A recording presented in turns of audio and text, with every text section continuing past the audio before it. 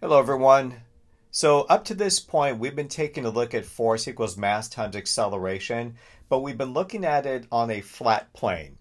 What we want to do now is sort of take it up a notch and see how incline or an inclination is actually going to affect force. So let's say, for example, we have something that looks like this. We have an incline, and let's say that this incline has an angle of x or x degrees. And let's put a box on this incline and give it a mass. And so this box will have a mass of m. The question now becomes, what is the force acting, or what are the forces acting on this box? Well, we know that there's a normal force, N. And normal force is going to equal the weight of this box times cosine x. So the question, of course, is what is weight?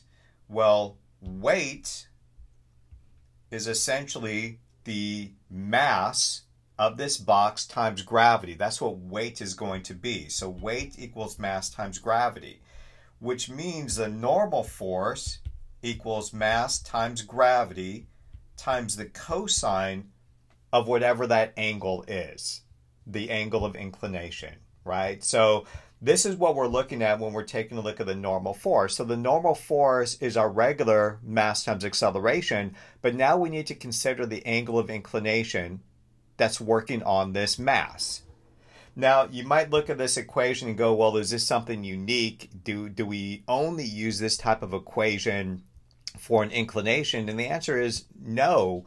Keep in mind, if we had an x of 0, that means we had no inclination at all, then we'd be looking at cosine 0. And cosine 0 equals 1, which means that the normal force, if we had no inclination, would equal mass times acceleration, which is, again, what we've been using up to this point. So with this in mind, let's do a fairly simple calculation. Let's assume that x equals around 40 degrees. Let's give the mass of the block 30 kilograms. And of course, we know G is gravity, and gravity equals 9.8 meters per second squared. So now we can calculate the normal force acting on this block. So again, normal force equals mg times cosine x, which is going to equal 30 kilograms times 9.8 meters per second squared times cosine 40. And when you do all the mathematics, you're going to end up with 225.2 newtons. So in this one simple example, we have a normal force of 225.2 newtons. Okay, that's relatively simple. Now what we want to do is take a look at this in a slightly different fashion. So let's erase this stuff. And we're going to erase this as well, because we want to draw this thing a little bit differently. Let's say now we've got our block still. And let's put our mass on a flat plane. So here's our mass. Well, now we have our normal force, and our normal force is going straight up. So here's our normal force. We have our weight, which is here. And remember, weight equals mass times gravity. But now what we want to do is put another force on this mass. And we're going to put this force up here. And we're going to push down on this block. So now we have a force pushing down on this block. And let's say that this force is coming in at an angle of x degrees. So again, we've got a force, it's coming in at an angle, is pushing down on top of this mass, and this mass is on a flat plane. Well, now when we do a problem like this, it gets a little bit more tricky, but not inconceivable. Like, we can still get it done. So now the normal force is going to equal the weight Plus now we have to add that extra force which is pushing down on top of the block. So we don't just have the weight pulling down anymore. We've got the added force also pushing in on that block. So now we've got weight plus the force, but it's coming in at an angle. So now we use the sine function. So we've got sine x force. That's what's pushing down on this block. Now keep in mind, if x equaled 90 degrees, if that force was coming straight down, then sine 90 equals 1, which means that the normal force would be the weight of the block plus the other force pushing down on it. But in this scenario, we've got that force coming in at an angle, so it's not going to be 100%.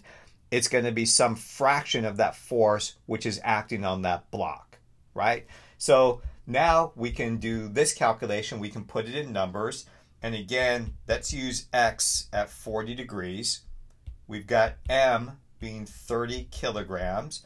Once again, gravity is 9.8 meters per second squared. So now we can calculate everything. Actually, there's one more thing we need to note.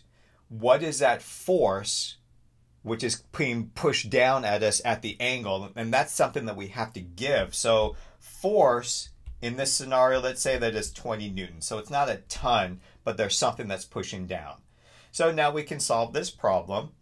So normal force equals W plus F times sine x, which equals mg, which is the weight, mass times gravity, plus F times sine x, which equals 30 kilograms, times 9.8 meters per second squared, plus 20 newtons times sine 40. And when we do all this math, we're going to get a normal force of 306.9 newtons. So again, we've got this scenario where we've got the weight pulling down on this block, and then we've got the added pressure of this additional force coming in at an angle pushing in on this block. Okay, let's take a look at one more scenario. So let's erase all this board. And we're going to draw this picture slightly different one more time. Okay, so once again, we have our scenario where we've got our flat plane. We're going to put our box on it, and again, it has a mass of m. It has a normal force of n, and it has a weight of mg, or mass times gravity.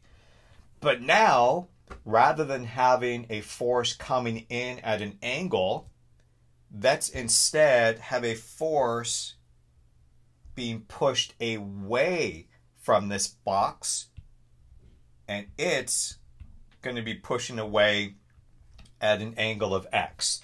So this is going to be our force. So again, in this scenario, we've got the block, and it has a mass. It's being pulled down by its weight of mass times gravity. But now, instead of adding force to the normal, we're actually going to be taking it away from the normal because we've got a force that's being pushed upward at an angle. So if this is the case, then this is not a particularly difficult calculation anymore, because now normal is simply going to be weight, and instead of adding that force, we're subtracting it because it's going in the other direction. So this is F times sine x. So this would be the new normal force acting on the block if you're doing it in this scenario, if the force is being pushed away rather than adding to it. Okay, that's it. I'm not going to do the calculation for this last one. You can do that math if you'd like. Once again, just experiment with this. But again, the whole point was just to see how different forces can act and affect the normal force. Once again, if you have any questions, please just let me know. Remember, take a look at those study guide questions and experiment with them. Change the numbers around, give yourself some different scenarios, and just try to solve problems. And that's absolutely the best way to learn this stuff. All right, take care. Talk to you soon.